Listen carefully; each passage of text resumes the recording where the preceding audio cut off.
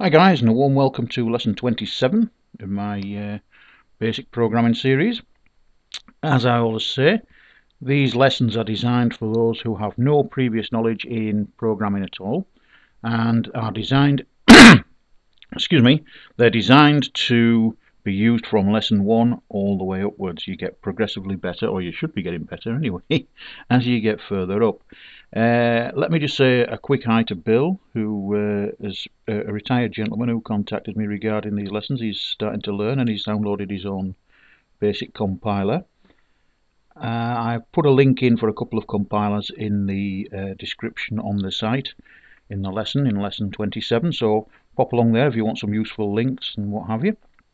Okay, with that out the way, I thought that we would do something a little different today, and what we're doing in this lesson is to take an input of character or characters and convert them to Morse code.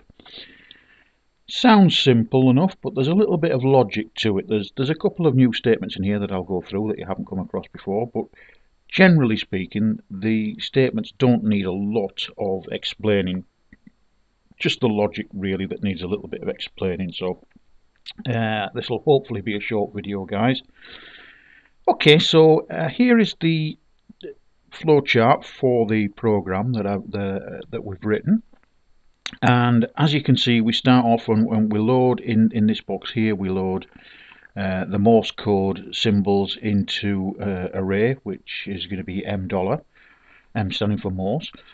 The next box we come along, we input the word to be converted, so the word can contain a sentence, spaces, we're allowing punctuation of commas and periods, and everything will be converted to uppercase. So we're asking for uppercase letters, but if someone types in a lowercase, then we'll convert that to uppercase letters.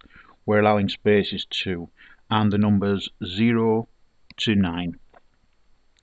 So here we change the letters to uppercase, and here we start a loop to check the input from the first to the last letter. So if we've put in a sentence that contains 15 letters, or 15 characters shall we say, then it will run through 15 times. If we've put one in that has 25 characters, then it will run through for 25 times. Okay, let me just scroll this down a little bit for you so we can get to the meat of the program, which is there really. Excuse me, I got a bit of a frog in the throat this morning. Okay, so we're starting the loop there, and then we're coming down and we're asking, has the last character been checked? Well, obviously if it's the first character through, then it won't be, unless of course you just put a single character in. So no, we go down to no. Is the character in the permitted range? Okay, so what this does here is this checks that the character is equal to a space or a comma or a period, or it's in the range 0 to 9, or it's in the range capital A to capital Z. And we do this by comparing the ASCII values of the character that's input. We don't actually do is it equal to A, is it equal to B, so on and so forth. We just check the ASCII values. If you remember a few lessons back, we did some work with ASCII tables. There will be a link in the description on the site to an ASCII table, so you'll be able to refer to that if you're at all struggling. But anyway, is the character in the permitted range? If it's not in the permitted range, we add 1 to the character counter. It says there check next character, but we're really looking at the next character, and we go back here and ask if the last character has been checked. No, so we go through and ask again, is the character in the permitted range? Okay, so let's assume that the character is in the permitted range. What happens then? Okay, so what we do then is we look up the Morse code for the character. Now the Morse code is stored in $M. All $M does is store the Morse code for A, B, C, D, E, whatever, all the characters that we're allowing anyway, okay? And it's storing them in such a way that if, well, we know that capital A is ASCII character 65, so what we're saying is that in ASCII character, in $M.65, that will hold the symbols, the Morse code symbols for a capital A. In $M.66, for instance, which is ASCII value for capital B, that will hold the Morse code symbols for capital B, so on and so forth. In position 32, in $32, that will hold the space, so on and so forth. We've added them in so that they are totally sort of like parallel, if you like. Each value matches up. And then when we've looked up the Morse code for the character, what we do then is we go to add the Morse code to the output string. The output string here in this program is $. So what we're doing is just adding that to $, going back round again, add 1 to the count, check the next character in the string that we've typed in, go through the loop again, come back down here, check it's in the range. If it is, look up the character and then add that to the end of $. So $, would be equal to, if it was the first character, A, the Morse code for A, and then this time it would be equal to the Morse code for B, or whatever the second character was. So on and so forth until we reach the end of the input. At the end of the input, it branches off down here because we've checked the last character and sorted it out. So we go down here and then we just simply print out the output string and we go to end and end the program. So as you can see, it's quite simple. You can see that that's the actual flowchart. As I say, this flowchart is listed on the site. Links to the site will be put in the description as well. So that's really straightforward. So let's have a look at the program and see what we're doing here. Okay, this is the program. As you can see, line 10, we're letting $$ equal a null string so we can actually, we've got something to refer to so that we can add to it. Okay, this is something a little bit different. We've used dim statements before, but not dim 32 to 90. Seems a bit odd on first appearances, but 32 to 90 is the range of the characters that we're going to be using. 32 being a space and 90 being a capital Z. We don't use all of these because some of these are punctuation that we don't use, but we have no facility for doing just the dimming $, to just having the numbers that we want. So this is the quickest way of doing it, or the one that uses the less memory at least anyway. So 32 is going to be equal to space. I've already said that 65 will be equal to capital A, and 90 will be equal to capital Z, and so on and so forth. Here we're just simply creating a loop which goes through these values which are dimmed in $, and it lets every value equal a space. Quite simply, why we're doing that is because some of them do contain punctuation and what have you. So we're just blanking the whole string off initially. Now, what we're doing here in 60 and 70, again, this is all explained in the lesson, so I'd prefer you to look at that rather than listen to me rabbiting on here. But we're going to run the program in a couple of seconds. Just a couple of points I want to get over. We'll let an $44 and $46 equal a comma and a period. That's the Morse code for a comma, that's the Morse code for a period.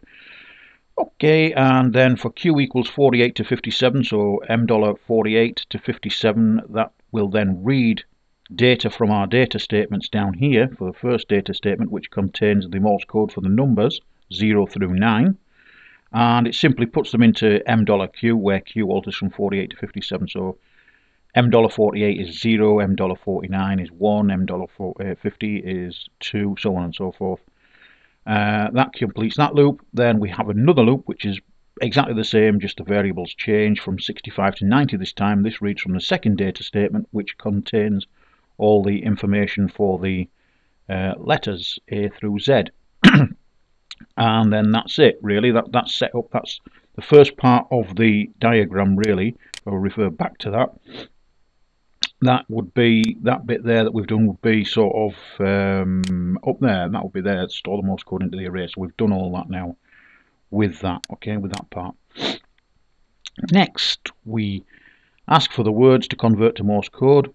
Now we're using a line input here rather than just an input. You've not come across line input before, but what that basically does is it takes everything that you type in as one item. Reason I'm doing this is because we're going to put commas in there. We're accepting a comma, and if you type a comma in when you're on a standard input statement in BASIC, it's a separator. It's viewed as a separator, and it means that you're going to put two or more items in We don't want that to happen. We want it to accept it all as one item. Therefore, I've had to put line input in, which tells it to accept everything as one input.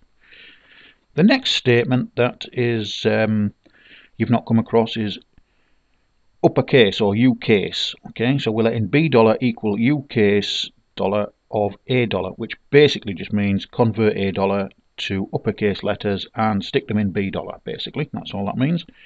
Other versions of BASIC use different ones, different commands for that. So and one that comes to mind is upper dollar.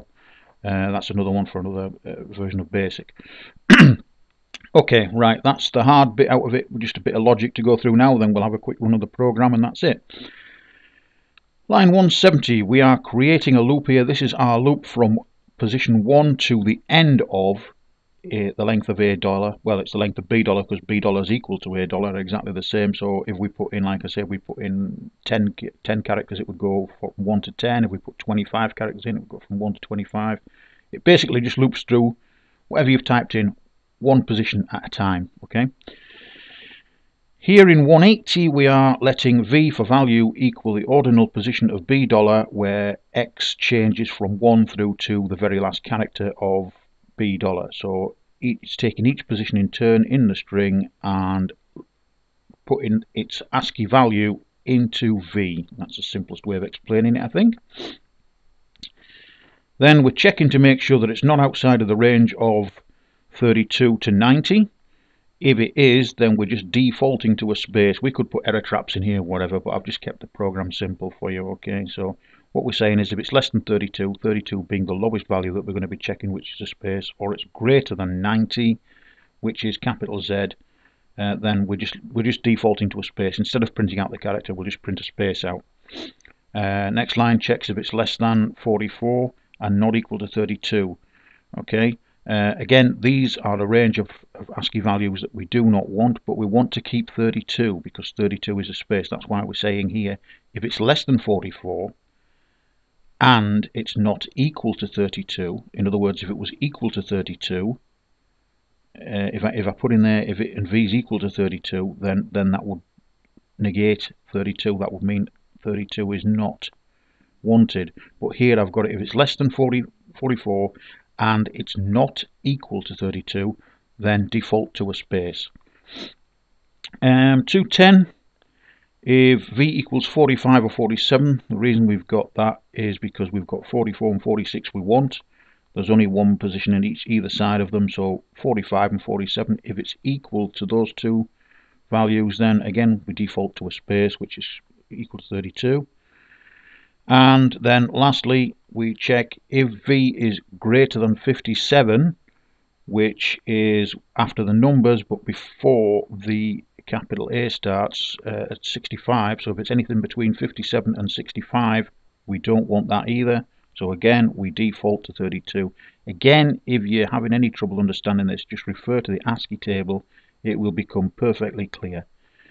Here we're just letting temporary dollar equal M dollar position V. So if it was 65, for instance, then T dollar would equal M dollar 65. M dollar 65 would actually be equal to, that would be there, 65, which is the Morse code for A. So that's what it would equal. And then we'll let in Z dollar, which we've dimmed at the beginning, which is our output string, equal whatever it is. We're using an ampersand there to add T dollar to it. Okay. And at the end of every character, to make it easy to read, what I've done is put a space there. So we're going to give you a space. So we're adding on again a space, and then we're nulling T dollar so that we don't get any conflicts, and it sets off normal again. Go back through the loop and go back through all the way through whatever we've typed in, however many characters we've gone through. These lines are just the data which contains the Morse code. Z dollar prints out at the end, which is our output string, which gives us the finished product, and then we end the program. Okay, let's see if we can give it a run and see what we're going to type in. Enter the words to convert to Morse code. Okay, let's see, what can we convert here? What can we convert here then?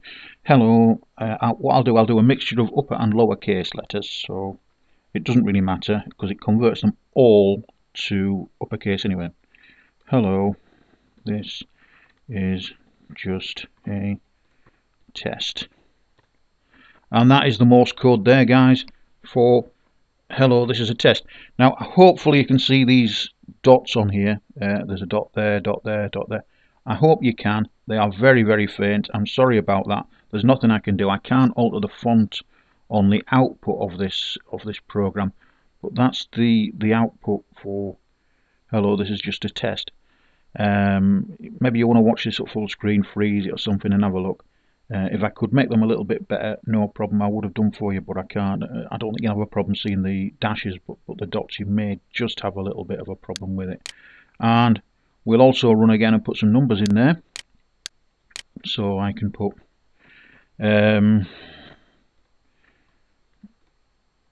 Davy 345. We can enter that, and that is the Morse code for Davy 345. There, as I said, there's a space between every single character. When you get a space on a word, then you've got a double space because you've got a space at the end of the character, plus you've got a space for the space as well. Okay, so I think that really about covers this one, guys.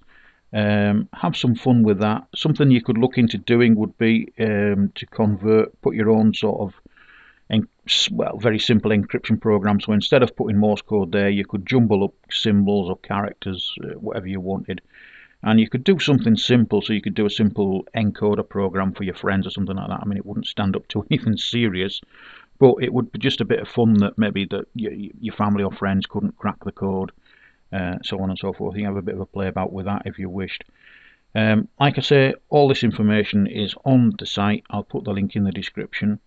Hope you like this video. Please rate and favourite it if you do, and subscribe to our YouTube channel. Thanks a lot for watching. Hopefully see you again soon. Thanks for now. Bye guys.